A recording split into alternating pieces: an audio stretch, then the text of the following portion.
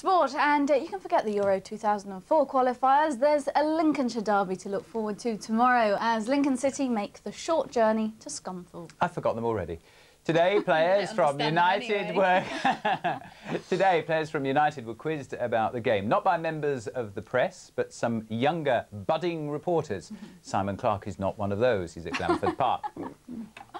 Well, this is the tunnel area here at Glanford Park, where tomorrow Lincoln and Scunthorpe players will be marching out ahead of the big game. But I'm going to take you to the newest part of this stadium. And this is it, Scunthorpe United's impressive new study centre here at Glanford Park. Over the coming months and years, pupils from all over North Lincolnshire will be invited here to improve their skills. And that included school children today from St Hugh's in Scunthorpe. And did you know that you wanted to be a footballer? Ooh, a very long time ago, because I'm very... Searching questions for Peter Beagrie and colleague Kevin Sharp.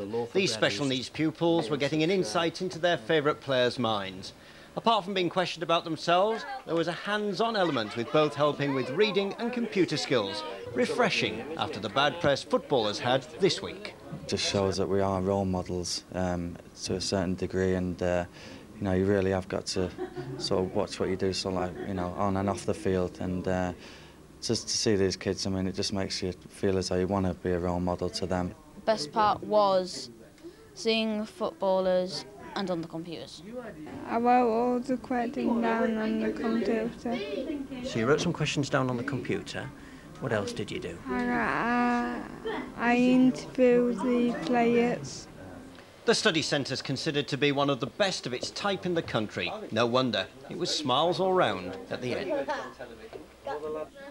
Well, one of the stars of the film there, Peter Beagrie of Scunthorpe United. Peter, what was it like today, and what did you help the children with? Well, you know, computer skills, and not that I'm computer literate at all. They were teaching me things, basically.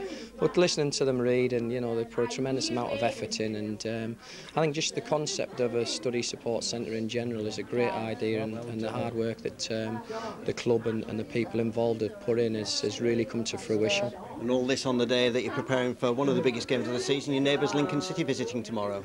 Yeah, that's right. It's going to be a tough game. You know, Lincoln are all very organised, very tough side, and you know, we'll be looking to get divine retribution by getting the full 3 points because of our disappointment in the playoffs. Thank you very much indeed, Peter. Great to see you again.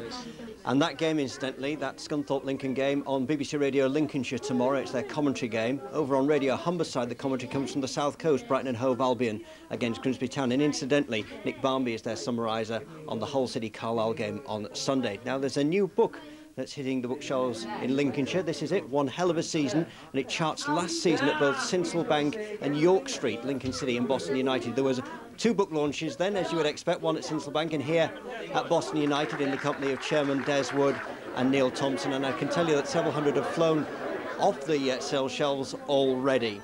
And you've got a chance to win this book then, One Hell of a Season. Here's a simple question for you. Which striker played for both Lincoln City and Boston United last season? Email us, looknorth@bbc.co.uk. That's looknorth@bbc.co.uk. And we'll announce the winner during next week's Look North.